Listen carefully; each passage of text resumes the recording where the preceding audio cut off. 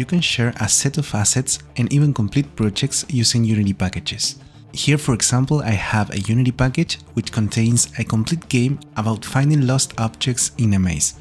I will leave this Unity package in the end screen of this video in case you want to try it. To import the Unity package, we simply drag it into the assets folder of our project. A trick I often use is to grab the file and holding left click, press Alt-Tab to switch to Unity. This trick is useful for several programs. When we import the package, this window will appear where we can choose which assets of the package to add. In this case, I select everything and click on Import. Keep in mind that the imported files will be added to your project as they were organized in the package. That is, they will be mixed with the files you already have in your project, so it might be a good idea to try importing the package into an empty project first. Here we have already imported the complete project and we can test it. Now, let's see how to create a Unity package. For that, you just have to right-click on the project window and choose the option Export Package. This window will appear where you can choose the assets to include in the package. In this case, I will include everything, click on Export and save the package. And here we have it.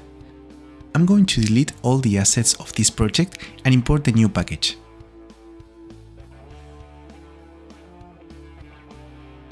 Now, as you can see, we get the whole project back again. Let's repeat the process one more time, only this time I will move all the files to this new folder. Right-click, Export Package, choose all the assets, export and save the new package. Again, I delete all the assets from the project and import this new package to check it out.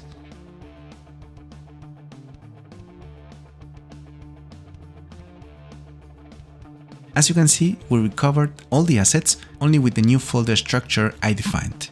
I hope you find this video useful. Please subscribe to the channel using this icon you see on the screen. With this other icon, you can download the complete project for free or by naming your own price.